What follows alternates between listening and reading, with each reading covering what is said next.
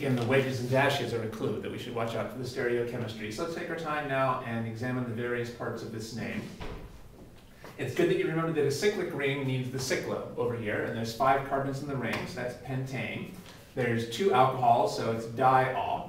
Now you could have done the numbering 1, 2 or 1, 2. You can go in either direction, but which one is right? Well, the way you did it was right. So either direction that you number in, there will be an alcohol on the number 1 and an alcohol on the number 2. So how can we break the tie? Well, now we might as well try to give the methyl group the lowest possible number. It's more important to give alcohols low numbers than methyl groups, but either of these 2 ways would give the alcohols the same numbers. So now we might as well give the methyl group the lowest number. Well, that would mean calling this the number 1. Then the methyl group gets the number 1, and that's the way you did it. So that's good.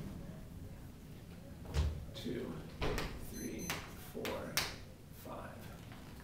So 1 methyl.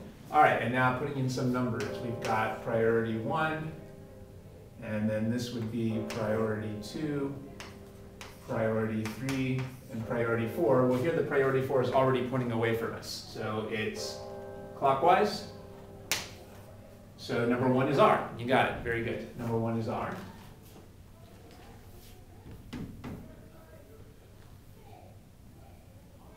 And then for this stereocenter, priority 1, priority 2, priority 3.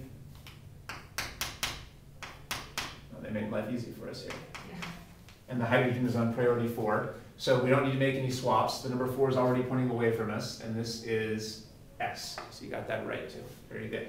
So 1R, 2S, 1 methyl, 1, 2, cyclopentane diol. Good. Good. We might as well try that last nomenclature problem.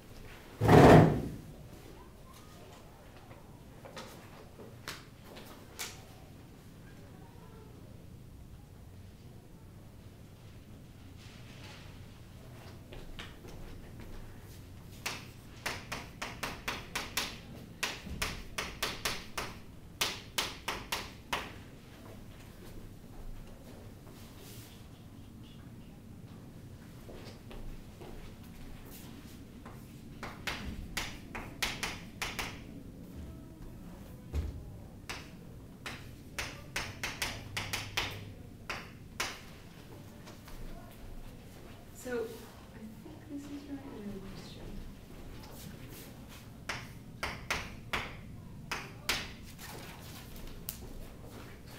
Do you always number 1 where you're starting? I'm sorry? Do you always number, like even though this functional group is heavier than the methyl because we're trying to figure out the stereochemistry here, we always start with 1 on this guy? Let's see, I'm not quite sure if I followed you there. The basic point is we're using 2 totally different sets of numbers. Yeah. One set of numbers is our IUPAC numbers, and those are just based on the idea that we want to give the alcohol the lowest possible number. And then we have a completely different set of numbers, which are the RNS priority numbers, and those are based on atomic masses. That's those the one are, I'm questioning. yeah, and those are totally different systems. So there's just no reason why your IUPAC numbers should have any relationship to your RNS priority numbers. I don't think they do. Okay, good. So we just should think about those completely separately. Is this the name that you got? 1S, 6S, 6-methyl, 2-cyclohexene, 1-all? Yeah, I'm okay. just not sure about the 6S. Okay. The S part of it, not okay. the 6 part of it. So we should definitely call this the number 1 atom, IUPAC, because we want to give the alcohol the lowest possible numbering. And then it looks like you called this the number 2 and not this, because it's more important to give the double bond a lower number than the methyl group. Because even though this is not the last suffix, it's one of the suffixes. So it's more important to give the double bond a low number than this methyl prefix. So you were right that the methyl group was on the number 6. All right, so let's check the RNS there for both of those. So So priority numbers here would be 1.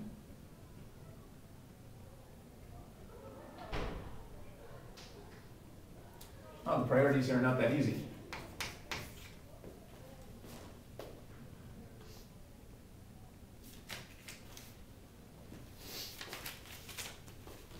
So how did you decide which is the higher priority, the number 6 or the number 2? I list the atoms they're attached to, and I go one by one. Right. Okay. So in this case, the number 6 is attached to a carbon, and a hydrogen. And the number 2 is attached to a carbon, and a hydrogen. But it's a double bond, so...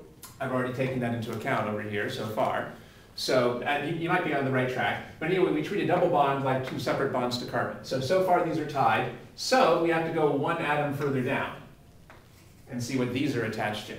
Well, this is attached to a carbon and 2 hydrogens. This is attached, well, here, this is actually a pretty hard problem. So normally when you're moving out from the stereocenter, you normally don't go backwards when you're making your list, but you do go backwards along pi bonds, because otherwise you would not be able to get a list of 3 atoms. If I just listed that the number 3 was attached to the number 4 carbon and to a hydrogen, I wouldn't get my list of 3 atoms. So I need to go back along the pi bond and count the number 2 again. This is pretty advanced naming that they're going over in this problem.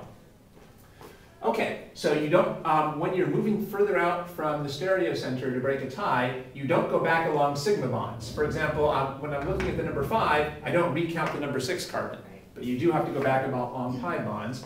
Well, I think you were already thinking that this was the higher priority. Yeah. Okay, so this would be... I usually list them next to each other and just cross them off. Okay. I just compare them one at a time.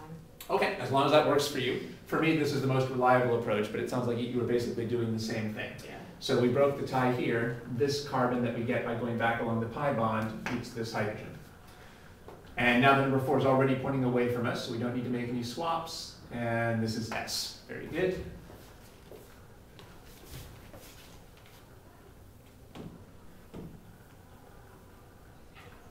I always erase my work when I go to another stereocenter, so that my work doesn't confuse me. Now we're looking at this stereocenter. And now the numbering should be 1, This is where I got 2, 3. Did you get different priorities? Well, I started with the methyl. I wasn't sure if I was supposed to start with the methyl or start with the alcohol.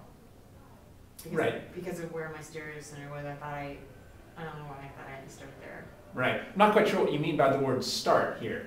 One thing that helps is put an asterisk on the stereocenter that you're focusing on. Yeah. So this is the stereocenter I'm focusing on. And now we want to, so basically what we're doing is we're comparing this carbon,